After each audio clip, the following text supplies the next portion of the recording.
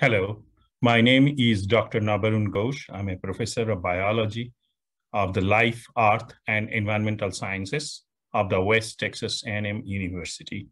I'm going to talk about antibiotic resistance, generation of superbugs, and public health. Firstly, I'm going to deliver the lecture in English, and then I'm going to explain it in Bengali afterwards. Little bit background in my academics. I got my Bachelor of Science with honors from University of Calcutta, India, Bachelor of Education degree in Education and Psychology from University of Calcutta, Master of Science in Cytogenetics, and a doctoral degree in cytogenetics from University of Calcutta, India. After coming to the United States, I got my first PhD degree over there at the University of North Texas, and that was again after my doctoral degree from University of Calcutta, India. I also had my postdoctoral research done from the Baylor College of Medicine in Houston, Texas. With that, I'm going to focus on the antibiotic resistance that are leading to the generation of superbugs or the bacteria that are totally resistant to any antibiotic. A few of the pictures, as you can see here, with my research students, we are examining here the plates, bacterial plates with the transformation of bacteria. So let me explain. Transformation is the process by which the bacteria, they can pick up the genes. They can pick up the genes from their environment and they transform themselves, okay? So a bacterial cell can be transformed to acquire the antibiotic resistance. So our publication, as I'm focusing here, reduction of MRSA populations, MRSA or MRSA, that's methicillin-resistant Staphylococcus aureus. We had this publication, how we can reduce the number. That's the publication we had earlier. And that was because we picked up the project, as many of my colleagues and local physicians, they were talking about the MRSA or methicillin-resistant Staphylococcus aureus. They were kind of prevalent at that time, I'm talking about. And what happened, whenever a patient was having some surgery, they were coming back with 50% of them, according to the surgeon's report, 50% of them were coming back with the methicillin-resistant Staphylococcus aureus infection. In the picture, as you can see, my research student, Cynthia Pratt, is working in the laboratory with the methicillin-resistant Staphylococcus aureus. Cynthia worked for almost 3 years at the BSA hospital with the project with methicillin-resistant Staphylococcus aureus, which we were trying to reduce the population and infection. Now here I'm trying to focus the steps, as you can see, the steps of how the bacterial cells can acquire antibiotic resistance and what is antibiotic resistance. When first developed, antibiotics or the pills to kill bacteria and cure infections. Over time, as you can see the picture, it shows here, they started developing to defend themselves. So this is a natural phenomenon you will find in all kinds of living organisms, including the prokaryotic cells like bacterial cells. They can acquire antibiotic resistance. And these antibiotic resistance, they pick up for their own survival. And there may be some generation of the bacterial cells which acquire antibiotic resistance. Here they are showing how, the efflux pump eject antibiotics from bacteria, so they can develop that methodology, the technique in themselves. Bacterial proteins can destroy antibiotics. They can get mutated so that, and mutate their proteins. So those proteins cannot be targeted by the antibiotics. So with that, we'll move to the next slide, talking more about what are the mechanisms behind antibiotic resistance. Microorganisms use many strategies to defend themselves against antibiotics. They can acquire genes encoding efflux pumps that eject antibiotics from their cells. They can evolve mutated versions of the proteins that the antibiotics normally interact with. They can even obtain genes encoding proteins that destroy antibiotics.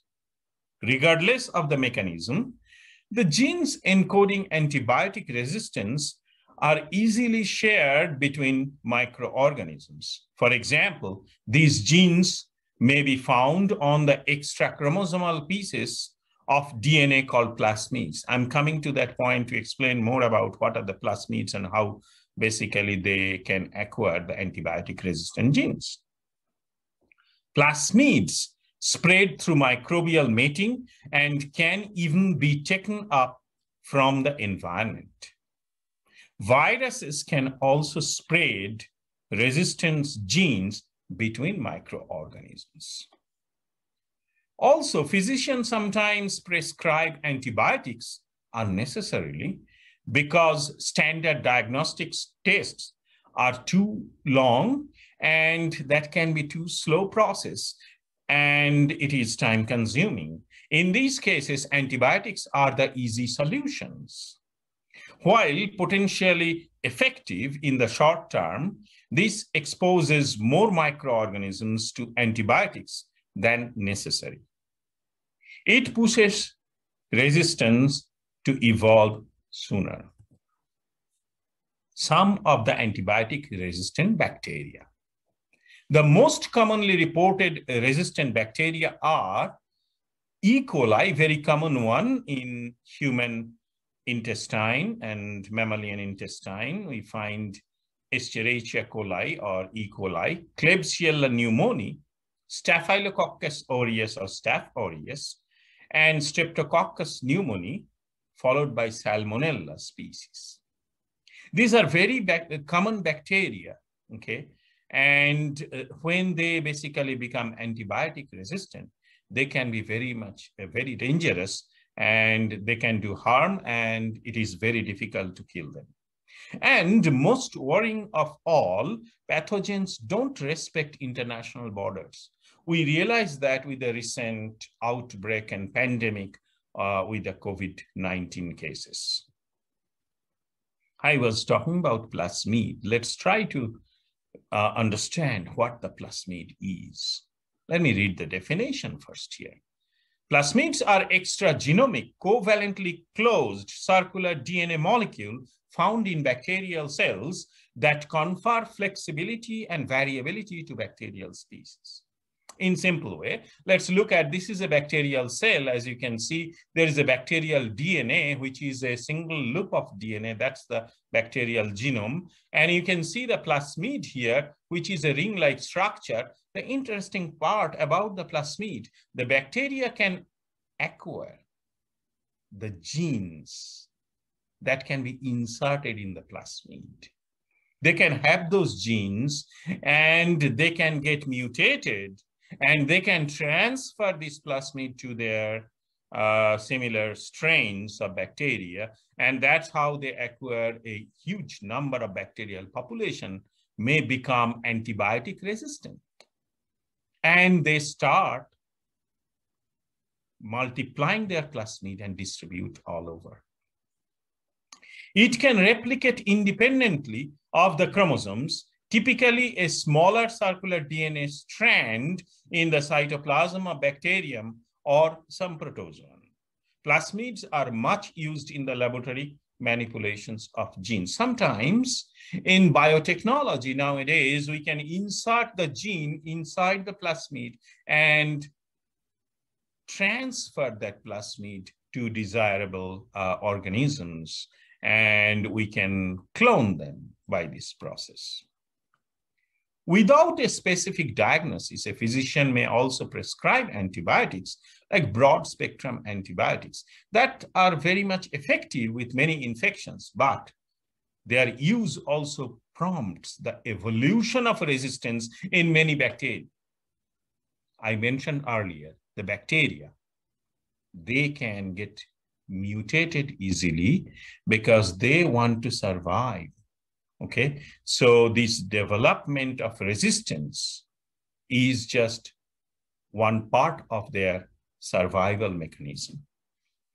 With a more specific diagnosis, a physician could prescribe a narrow spectrum antibiotic. Such an antibiotic would kill a limited number of bacterial species. More precisely, this would slow the evolution of the resistance.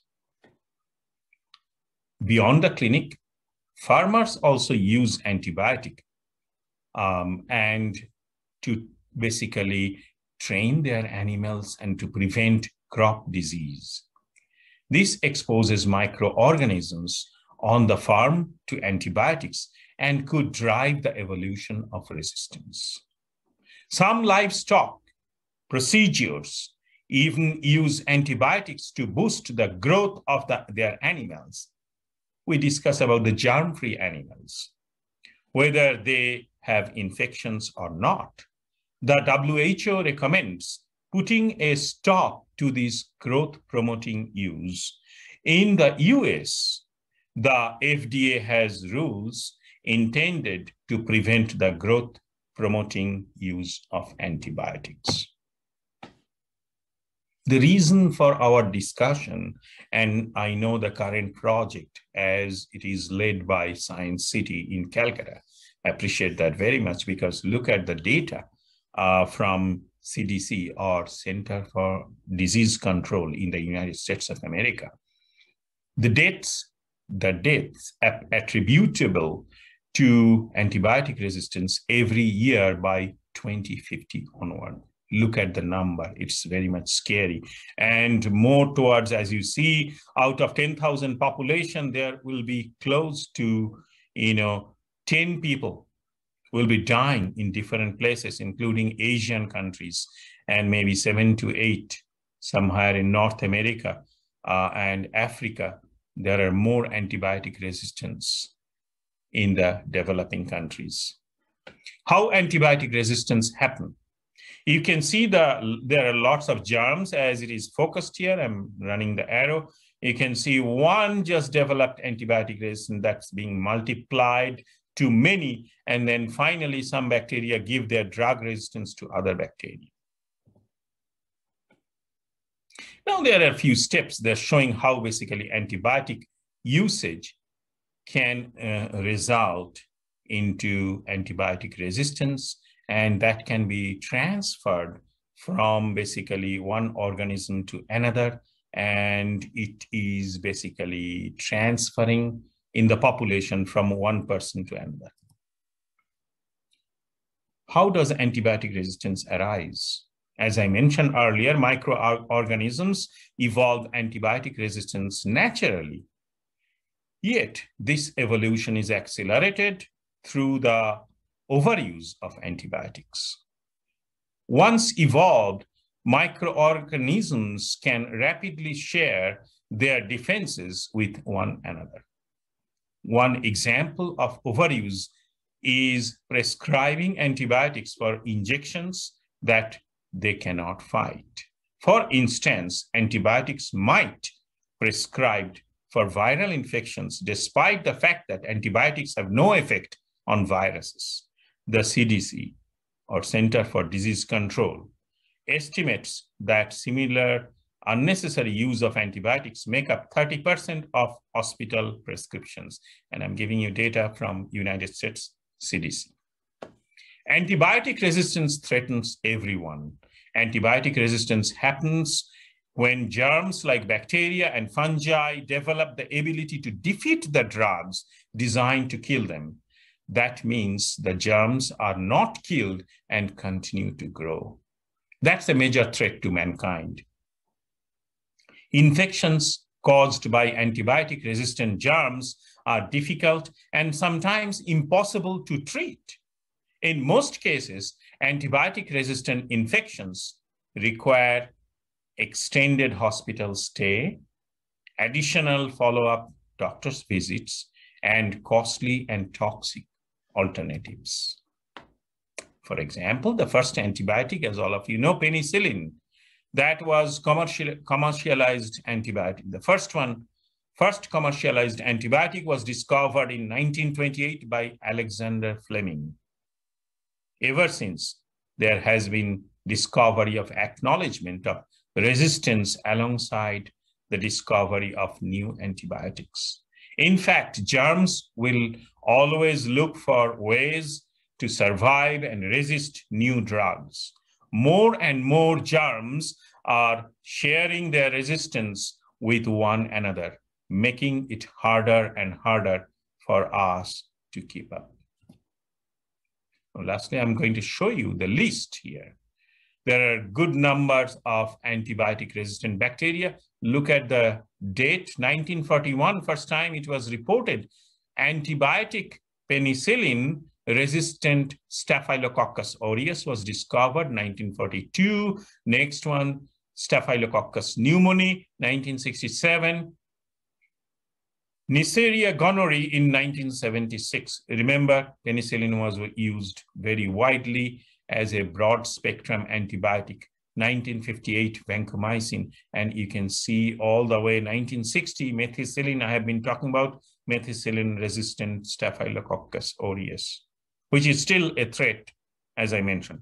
So till today, there are generations of many antibiotic-resistant bacteria, which basically, again, a threat to mankind because there is always a competition between producing new and new hybrid antibiotic, and there is a failure recorded that antibiotic is used, but we cannot save the patients because that antibiotic is override by the bacterial system. Just like I mentioned, using their plasmid, using their genome, they began to learn how to fight against antibiotics. Last thing from this lecture, I'm going to discuss about steps to be taken to stop the antibiotic resistance. Stop overuse and misuse of antibiotics by seeking advice from a qualified health professional before using antibiotics. Take proper and exact dose of antibiotic prescribed by the physician. Most of the cases, it is not followed by the patients. If prescribed antibiotics, following a health professional's advice on how to take them. Educating family and friends about antibiotic resistance. Prevent the spread of infection by washing hands regularly, preparing food hygienically, keeping vaccinations up to date. With that, I will stop here and continue my discussion with the next part. Thank you.